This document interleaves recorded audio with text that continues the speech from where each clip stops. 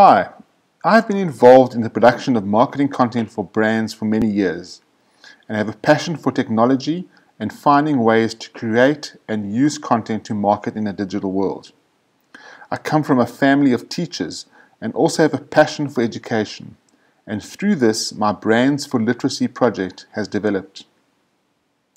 Melinda Gates gave a presentation at TEDx titled "What Non-Profits Can Learn from Coca-Cola."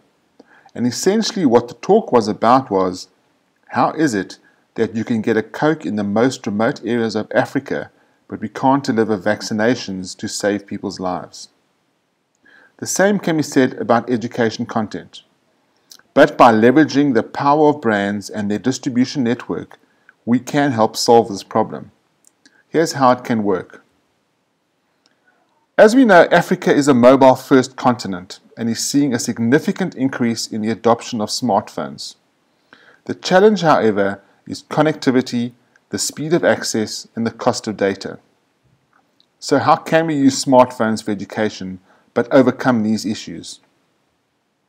I've been working with a software plugin which converts 2 pages of A4 text into a high-density code, which, once scanned via a free app, converts the code back into 2 pages of text on the handset without having to connect to the internet, so no data charges are incurred. This small code can be printed on products, packaging, marketing material, magazine ads, etc. at very little cost to brands. Here's a few examples. A code printed on hot chocolate can be a bedtime story, or a history lesson on the origins of cocoa. The code can be printed on the back of the product or on the inside of the wrapping. And as codes can also be generated in multiple languages, the bedtime story can then be available in multiple languages, which is really cool. The content can of course be anything, from education content to recipes, product instructions, nutritional facts, etc. Medicine inserts can have all official 11 languages printed as codes.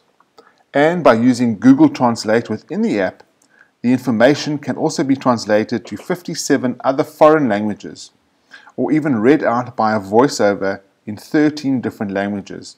So it really is a very versatile and practical app. In the same way, we could print multiple language codes in one copy of an English textbook, where every 3rd page would then contain the multiple language codes, which many learners can then scan and have the content stored on their smartphone to be read anywhere, anytime. So it's a really awesome app, and we want brands to participate by printing these codes onto their products, packaging, and marketing material, thereby distributing huge amounts of free education content in multiple languages to reach even the most remote schools. Although the app does not require an internet connection or use data to scan and convert, it does require a smartphone, which can be a challenge for disadvantaged learners.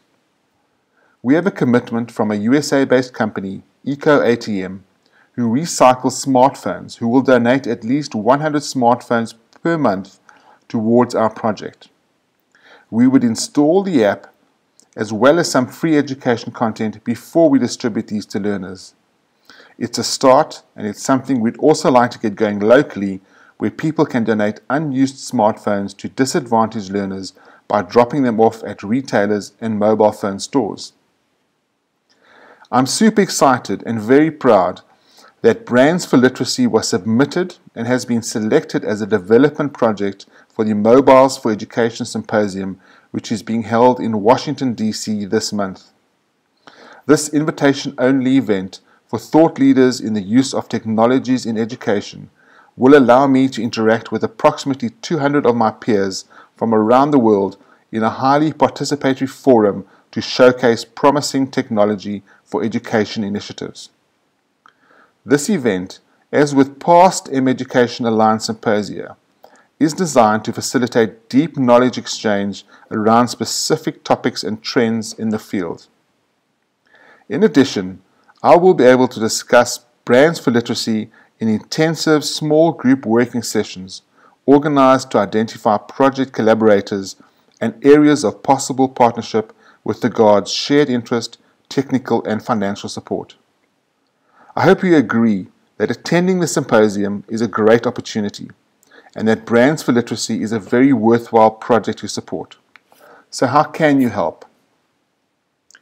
To get the project going and to deliver at least 1,200 smartphones to disadvantaged learners in the first year, I'm requesting brands, companies and individuals to sponsor the project startup costs at just R100 per smartphone, so it will hopefully fit into everyone's budget.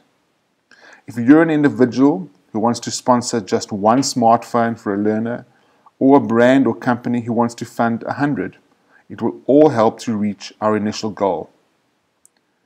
I'd really appreciate it if you could share this initiative with your business and personal network, and most importantly, also motivate or challenge them to match or better your contribution.